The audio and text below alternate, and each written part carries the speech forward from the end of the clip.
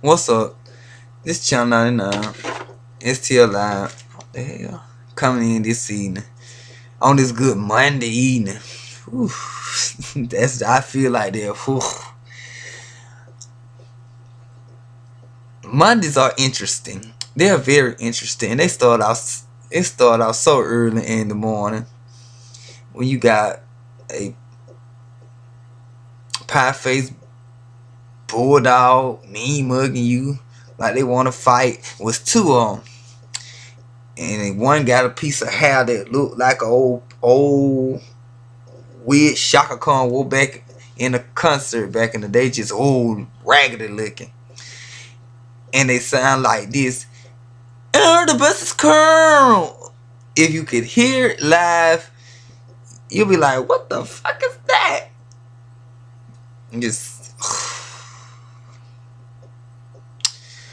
but yeah, bitch be mugging early in the morning. Bitch, I know you don't like me. I don't like you too. But one thing, bitch, I didn't sleep with you. Your so-called, if you got a man, that's who slept with you. Just cause he ain't give you none last night, don't come to work get mad at me, bitch. But you was already mad at me, so I ain't even mad, though. Stay mad. Yes, I mean, really. And what's up with these people? Now, this what, if you balling, if you doing numbers, if you got it going on, nobody can tell you shit, then that's good. But don't be volunteering your services to be in something that require you to give, and then when it's time to give for the cause, you got 112 excuses. You got this dilemma, you got that dilemma. But you balling though. Me personally, tell me what it is then. Don't be talking about getting them on down the road, because I don't know what finna go on down the road, and I don't want you to be expecting me to have this stuff. Then when that time come, I bring you these old tired storylines. Ugh. Say the storylines for the press. If you ain't got it, you ain't got it. And then don't be now this is another thing I was just talking to my good friend about. Don't be all up on this high horse. You without this polo, you without this True Religion, you without these Gucci, Louis Vuitton loafers, you carry Michael Kors bag, Louis Vuitton bags and belts and sunglasses, and you shot call it big dog shit. Then you come here with some low budget ass food items. What? That ain't the image. That ain't what you portray. You playing big dog shit, name brand shit. Don't come bring me no great value juice in here. Some old back cheap at the end of the counter shit. Bitch, I want that good shit. That tropical counter. I want some name brand shit. What? I was like, oh hell no. See, that's why I don't even participate in them little quote unquote Christmas party, them little games. Because you don't put all your effort and time into this, and these bullshitting, jiving ass folks don't come through like they supposed to, and they just mess up the whole motherfucking thing. But it can be nice when you dealing with folks who got some vision about themselves. But when you dealing with these wannabe, balling, broke ass bitches, you have some serious problem. And then they want to look at you like you don't see it wrong. No, bitch, I don't eat good regardless if I participate or not. Know that. I stay eating good every morning. While you standing there talking, ooh, that smell good. Yeah, I know it do. It's been smelling good for years now. This ain't new to you. You can go get you the same breakfast I get. But hey, you too busy trying to irritate you. Oh, no. You ain't need to, as you quote unquote say, I'm broke. That's one thing I do not like to hear no female say, that she is broke. How you broke? If you quote unquote got a nigga, an in-house nigga, a side nigga, an out-the-house nigga, why is you broke? You got a money maker between your legs, but you saying you broke. That ain't cute on no female. Me personally, that's what I think. I don't like to hear no woman say she broke. If she broke, keep it to yourself. Don't be airing this shit out. I'm broke. I ain't got no money. Yay! Then nagging with it. Oh my God, Lord help me. No shit now. I can't.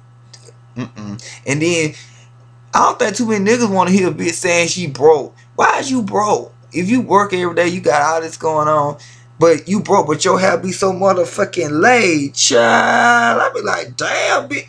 Then I come back, I catch myself. She broke though. Wow. That's all I can say is wild on that thing right there.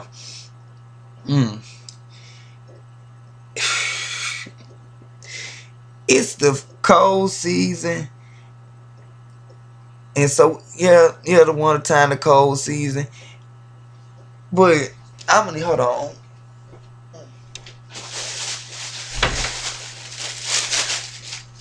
I'm gonna need the parents to put some of this in the children's book, baby. They ain't gotta put the whole roll or something, just a little bit to keep the nose up, clean, up to date.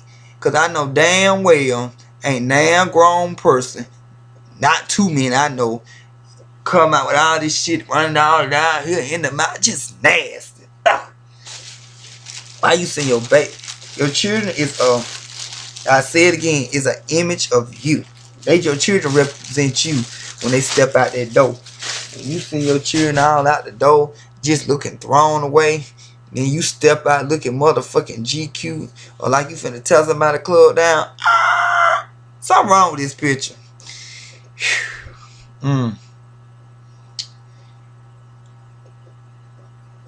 It's so much I could say, but and these jobs, I ain't lying, they ain't what they used to be. I think I used to, when I first got my job, I used to love to go. I was just dedicated. I'm still dedicated, but I ain't, if it weren't for the kids, a lot of shit just wouldn't get done.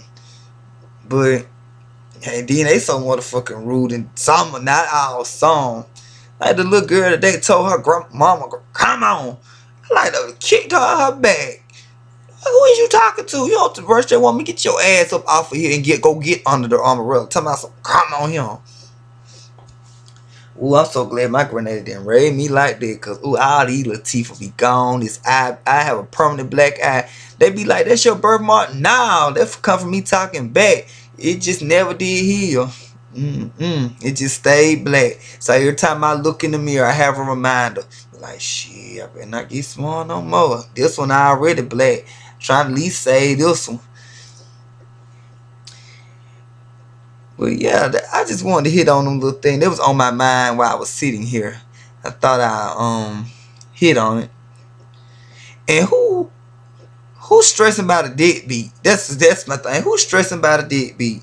If you keeping the bed or the couch warm all day, raiding the refrigerator,